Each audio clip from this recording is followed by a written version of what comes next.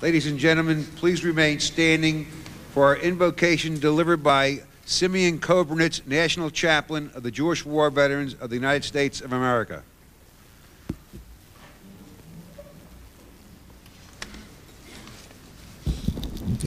Let us pray.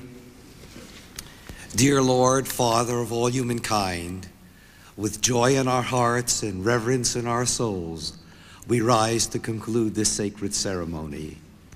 As the flags whip in the breeze, so do our thoughts reverberate with gratitude for the courageous acts and self-sacrifice of our fellow countrymen.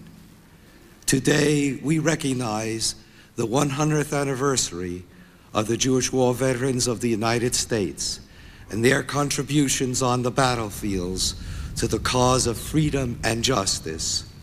Through unity, dignity, and mutual respect, we reaffirm our successful and valiant defense of our country's values. May we never falter in our resolve to have our nation always be the land of the free and the home of the brave. In today's program, in the words of our president, had they not been there yesterday, were they not with us today, our world would indeed be far different. And thus, as we conclude, we beseech thy blessings upon our Commander-in-Chief and the leaders of this great land. May we together stand in unity to build a foundation for that bridge unto the 21st century, one nation, under God, with liberty and justice for all. Amen.